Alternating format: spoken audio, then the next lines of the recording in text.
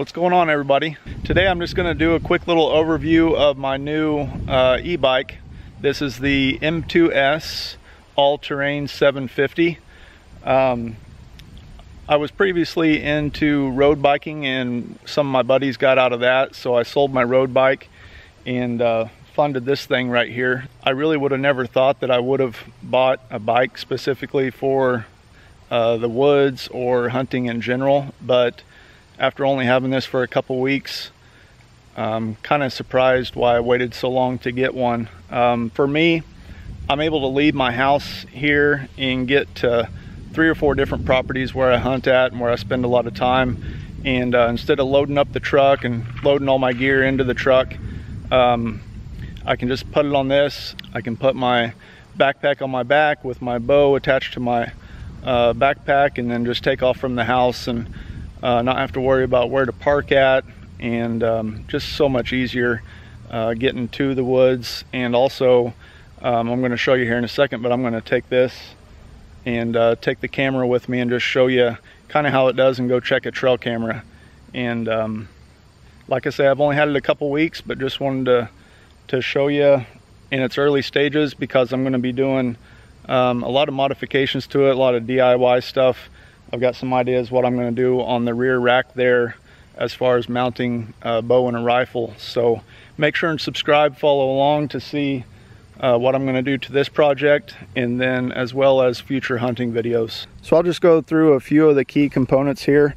This comes with the Kenda tire Juggernaut 4-inch fat tire. These Kenda Juggernaut tires are 5 psi all the way up to a max of 30 psi. So you know, whenever you're in mud or snowy conditions, you can take the air out of it all the way down to 5 psi, and then, you know, just get a lot better traction that way. It does have a hydraulic front fork here, gives you some suspension, and then it does have the lockout. This lockout is all the way forward, and then back you have this suspension. Then up front you have a front headlight that's powered by this very large, this right here is your battery.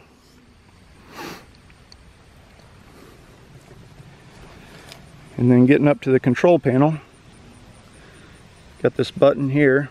This is your power button. See, that powers it on.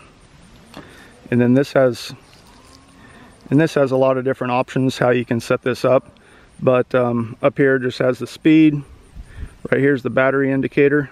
I have 3 bars left, and I've done this on one charge, 21.1 miles so far with 3 bars left. And then this PAS is pedal assist. So go over here to the plus. The higher this is, the more your rear motor is going to work. And if you go to level 9, while you're pedaling it, this thing will just flat out cruise. Lots of power. And then you hold on the plus on the up button. I don't know if you can see that, pretty sunny out here, but hold on the up button and your front headlight will come on. And then it is the 750 model, powered by a Bafang 750 rear hub motor. And then in the back you've got a powered tail light, and then it comes with a small little blinker there, so you can blink or you can just do steady. This is nice because some e-bikes online that I've noticed, they do not come with rear racks already installed or fenders. So this does have rear and front fenders.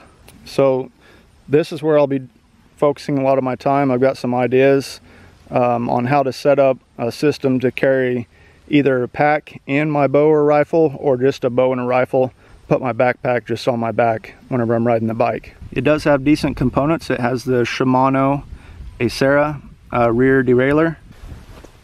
It has front and rear hydraulic disc brakes, quick release front wheel. So this is your, like I mentioned, this is your battery here. It has a button right here to show you what the power level is if you take this off of the bike. Kind of hard to see, but it shows 3, just like the readout did earlier. To take this off, I like the security of this. It takes a key.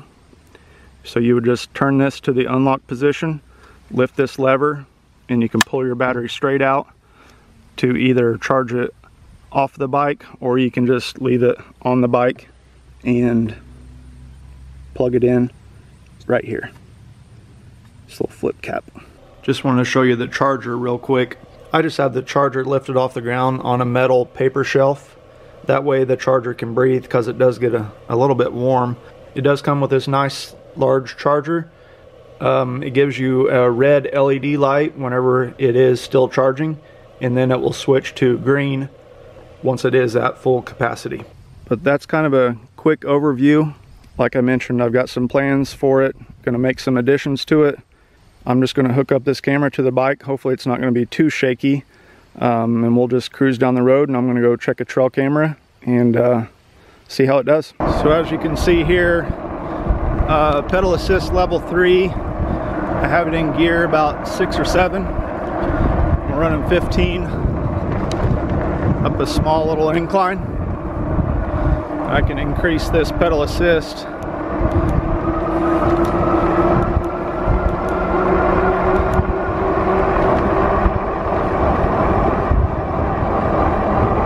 And you've also got a thumb button right here.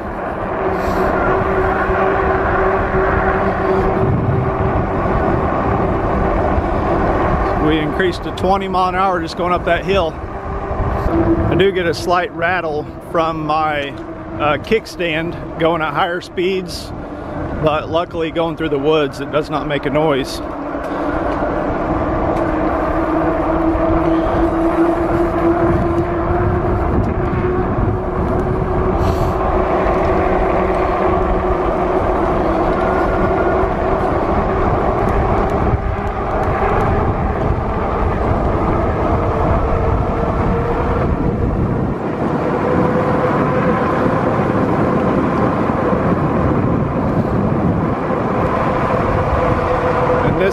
This is just going with the throttle only, not pedaling.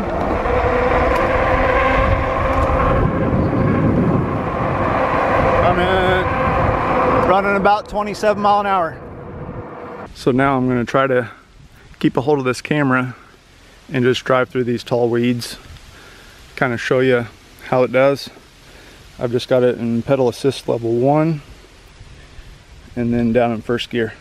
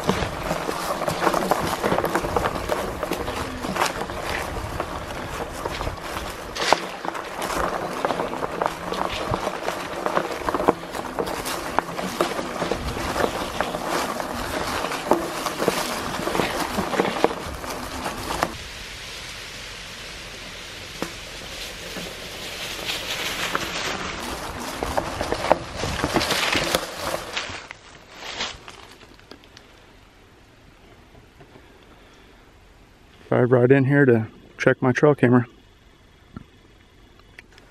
So is this an absolute necessity? No, but it's going to make things a lot easier, and it's going to be a big time saver for me because I can leave the house and just go straight to the woods on my bike. It's going to save me time. It's going to be less ground scent in the woods, and going to be less sweat walking to the tree stand or coyote hunting whenever or whatever type of hunting that I'm going to be doing. So go ahead and like this video, subscribe to see more updates to the bike, and we'll talk to you soon. See you guys. Bye.